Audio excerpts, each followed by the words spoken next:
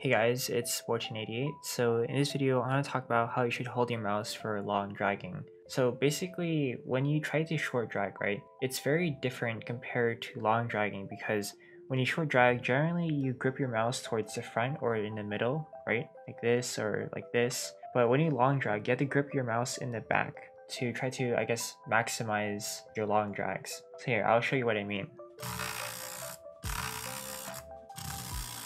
So this is the Roccat Kone XCD, right? And they have two side buttons. Usually I put my thumb underneath the last side button. So I'll put my thumb like right here, and I'll put two of my fingers, right? My fourth finger and my fifth finger also towards the back.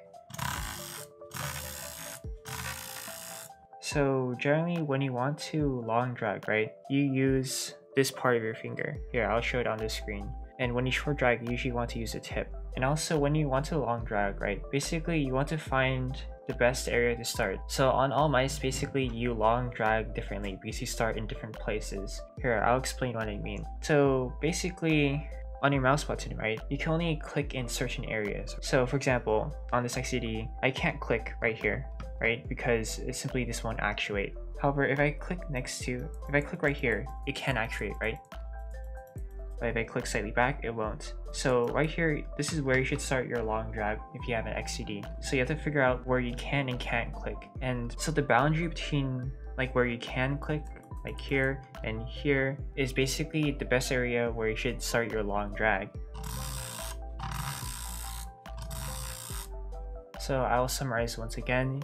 Generally, your thumb should be underneath your last side button, and your fourth finger and fifth finger should be towards the end of the mouse. So basically you're gripping your mouse like this, right? And you have to find the boundary where you can and can't click and basically start dragging from there.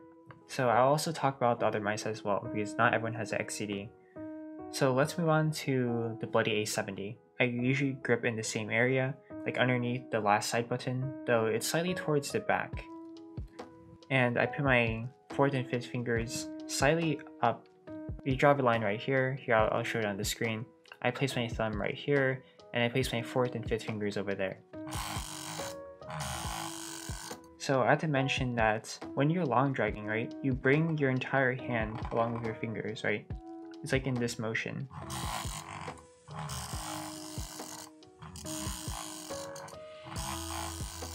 And also, for the Bloody A70, again, you have to find the boundaries between where you can and can't drag click. So can I click here? Nope. Can I click here? Yes, I could click right here.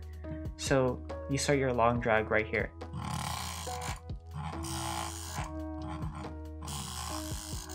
And generally, I suggest using electrical tape for most mice when you want to long drag because it is more consistent that way. So for the Roccat Kain 100, I basically do the same thing, right? Put your thumb underneath your last side button and slightly towards the back. You have your fourth and fifth fingers over here, and you start right here. Yeah, I'm gonna put tape on this real quick.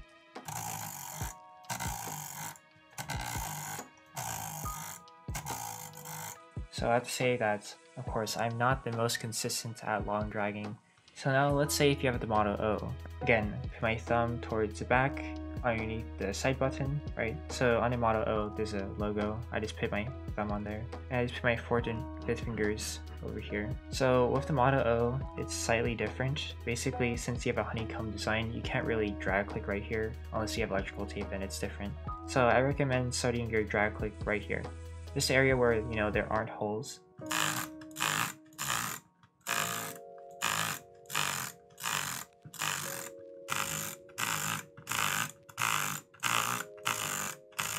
So I feel like with the Mojo O, you have to actually long drag faster when compared to the other mice here. And finally, let's talk about the Roccat's Kone Pure Ally. So first, I put my thumb underneath the last side button. I put my fourth and fifth finger here. So then I find the boundary where you can and can't click. So can I click here? No. Can I click here? Yes, so that means I start my long drag right here.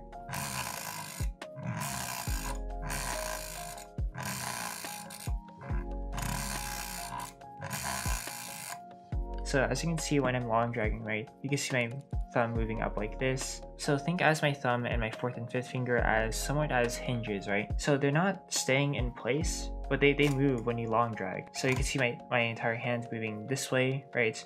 You can see my thumb direction changing. You can see all these fingers moving. So in other words, you have to be fluid with your movements. Drag clicking isn't, I suppose, like a robotic movement in a sense, right?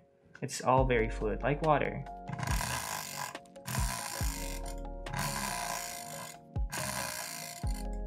So before trying to long drag, I suggest using electrical tape or at least putting some form of tape on your mouse because it'll make it more consistent to drag click. Anyway, I hope you found this video helpful, and if you did, then please like and subscribe, it'll help a lot.